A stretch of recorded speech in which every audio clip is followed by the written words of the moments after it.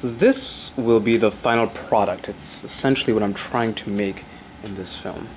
Hi, so I was going online through YouTube looking for videos on sand art and things like that, and I was a little bit disappointed to find, not that many instructional videos on how to create what I wanted to create. And I've become a little bit obsessed, maybe infatuated with creating things like that.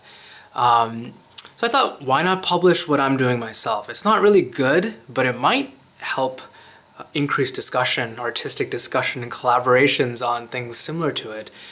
And thought, why not publish this online, especially since my scientific work right now is continuously failing. So this might be a small accomplishment of some sort. You can see in the background some of the sand arts that I've created. And so I'll go through one technique today and then maybe another one tomorrow. And it should be some pretty super fun stuff. Okay, 1 second. Yeah, so the first thing you want to do is get something that you'll make your sand art on. And right now I'm going to use just a cereal box that I've opened up. The problem with this is that once you apply the glue, it causes the paper, the medium, to bend. I'm not exactly sure why, but if I had to hypothesize, it's probably because the glue is being absorbed by this side, thereby causing it to expand, and then it just sort of bends. And so what I like to do, what I like about the cereal box is that we've got these sides, these pieces here that you can rip off or cut off. But for now, I'm just going to use this, like rocks or something, put it down so that's anchored in place so that it cannot deform too much. But you can use thicker pieces of cardboard, and that sometimes is better if you have access to it.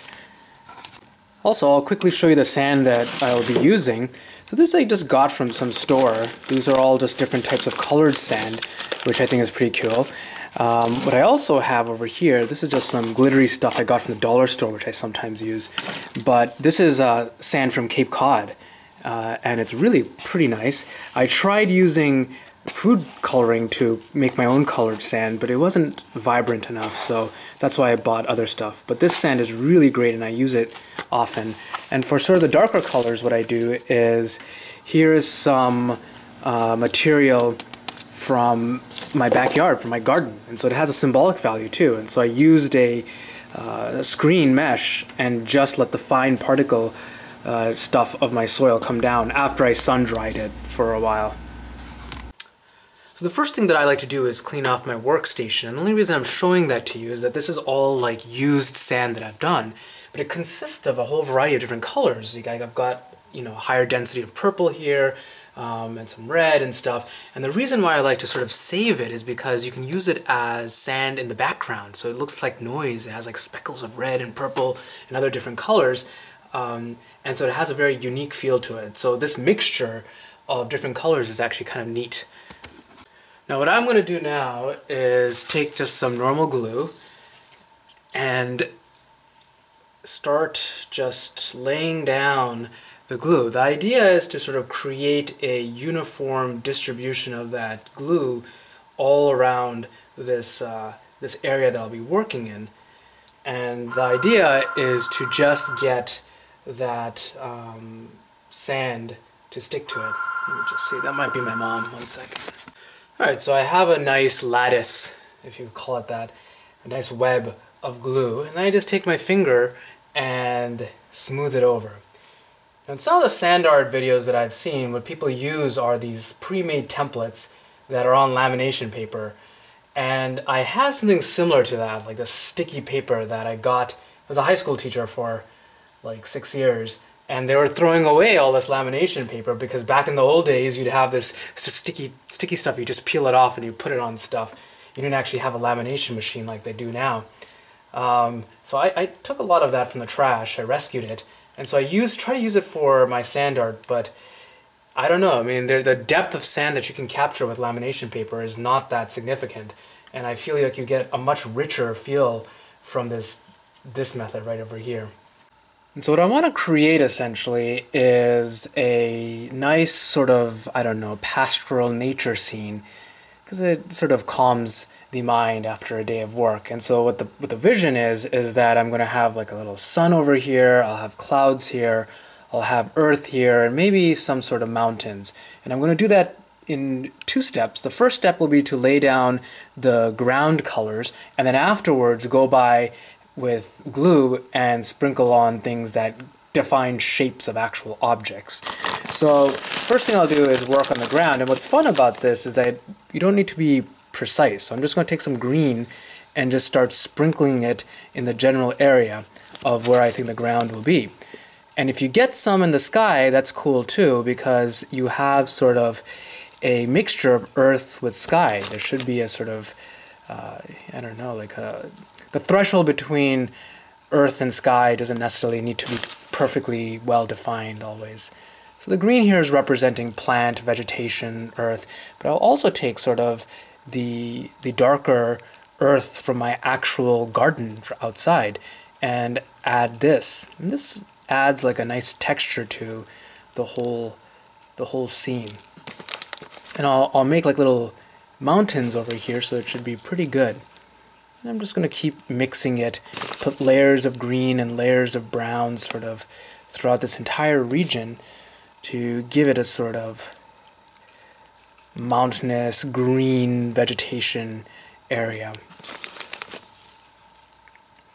And one of the most beautiful things about this is that you can really get different feels of shading, and the sort of spontaneous nature of it has like a feeling of nature in it, in which you have sort of well-defined rules, but at the same time it's sort of, I don't know if I'd call it victim, but it is under the influence of sort of entropy and, you know, a sort of randomness which you cannot necessarily predict. And so each of your creations will have a unique, you know, thumbprint, which is pretty cool, I think.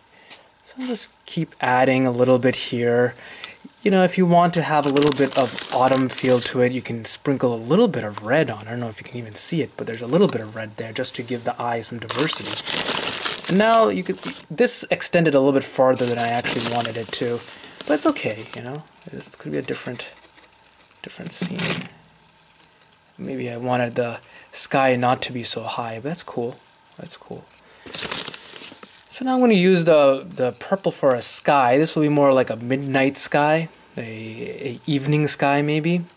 One reason I'm doing that is just because I don't even have blue, so that's a limiting factor there.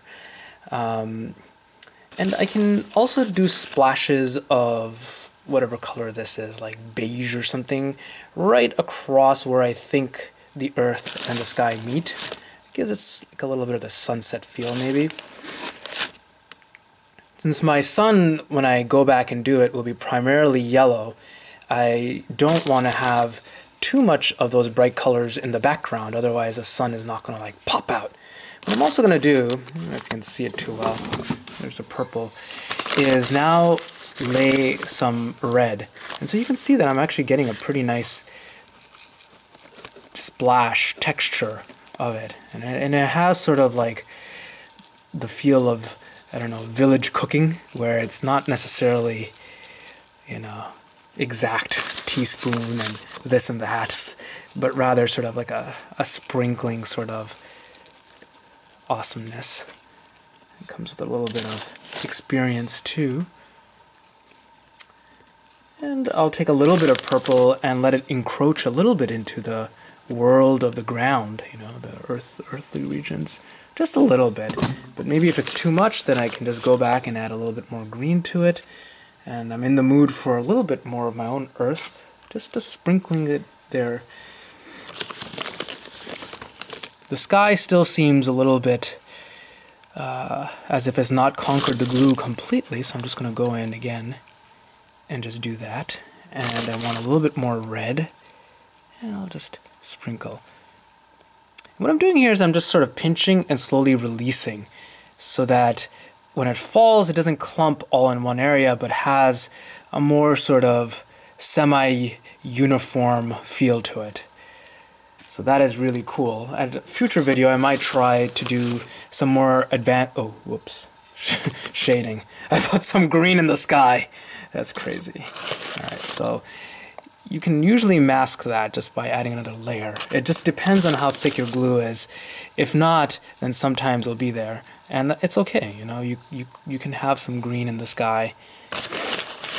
You know, a whole bunch of things that you can do with that. Alright, I think I'm pretty much done with this portion of it. What I sometimes like to do is, so now I'm going to let it dry for like, I don't know, a few hours, but I'll come back again and see, you know, whether this has been absorbed or if there are areas that seem like, see over here it seems a little bit damp, seems a little wet, so that tells me that maybe I don't have enough stuff there. Whoops. Oh jeez. I think part of the reason, so these mistakes are a lot of fun too, but part of the reason I made the mistakes is because I'm looking through the movie camera. Yeah, that's okay. Let's sort of dab it in, do this sort of stuff, get some more red. There you go, you're pretty, I mean, I'm pretty much done. Alright, so it's been a few hours, and I'll just try to... You can kind of see, it looks pretty cool. It's, again, just sort of a canvas of different colors in the background on which now we'll create different shapes. So the results, I think, are pretty awesome. It's not maybe professional level artwork, but I think it has a nice expression to it. The sky, you can see there are these, you know, sort of meandering channels of lighter purple and these darker gusts of red is sort of reminiscent of clouds dipped and saturated in the fluid of sunset, or whatever you want to call it. And you've got these patches of brown over here, almost like an impressionistic view of tumbling vegetation. So what I'm going to do is take this glue and essentially just create the outline of mountains. There's really, I'm just going to, like a pencil, slowly, and you can see, you know, maybe this mountainscape is something like that. I don't know. You might have another mountain sort of rise up with greater might right here. I don't know. Alright. And we could integrate a few more, maybe mountain range. Maybe like that? It's all sort of guesswork, but it's just sort of fun to see how these guys come out. Just like that. Maybe one last range sort of here. And the mountaintop can actually, you know, you'd think that you wouldn't want this purple area for the mountaintop, but I think it adds a special appeal to it. The next thing you want to do is sort of take this glue and just spread it out so that you have a sort of continuous line. Right now there are areas that are interrupted. You have more of a beating feeling to it. Eventually, as the glue dries, it's going to spread anyways. So there you go. And what you're also going to find is the glue is, some of the glue is going to be absorbed in, and you'll see these bubbles actually once the sand is there. So it's not going to look as uniform as the rest of the sand does over here. Alright, I think that's pretty much done.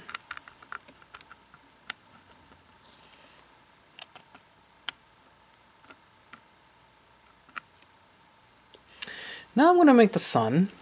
Make it any way you like. I am probably going to do like a spiral type thing. I like the spiral suns.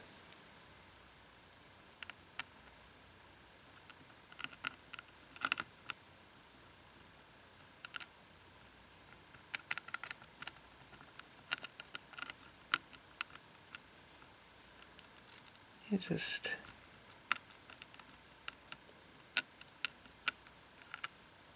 do it like this, and maybe have a ray of sunshine undulating throughout the world, just like that.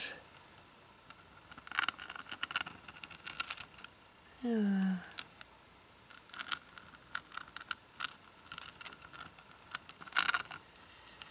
It's pretty cool. Alright, so now I'm going to take this nice sort of bright yellow color and just sprinkle it over the sun area. Now because right now I laid down this glue, it has a sort of three-dimensional quality. It comes out from the board. But what's essentially going to happen is it's going to be absorbed into the board, and you're not going to have that much of a, push-up coming. But the problem now is that you've got these ridges that are up, and then you've got the board which is down. And so essentially what you have to do is put enough sand so that it is equivalent in height to the glue that you've put there. And so in a way it's kind of wasting it, but so I'll even put a little bit of red here, just sprinkle, sprinkle, sprinkle, just to give the sun some depth in color. There you go. Then I can take a sort of beige-like color right over here and just add that. But I want the predominant color of the sun to sort of be this pure, somewhat unadulterated yellow right over here, even though these other colors are competing. There you go. Put a little bit of this guy in. And what I'll do later is sort of come back and check on it and see how the glue has absorbed the sand. In some places you'll see that the sand will actually depress down, and those are the areas that probably don't have enough sand. And so I'll go and put like a second coating of it there so that everything's down. Now the mountains is up to you what you want to do. I've tried doing the black earth, which is cool and it works, but I think in my experience when I do the Cape Cod white sand, it pops out more. But if this is really like a sunset scene, then you'd expect that the mountains may not be such a bright color. So there you go. I'm just going to use this and just nicely put it there.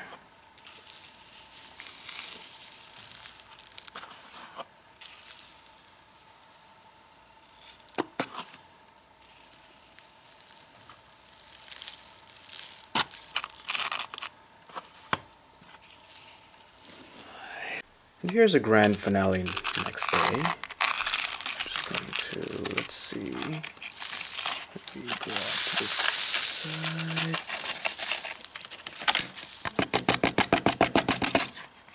It's pretty cool. It's pretty nice.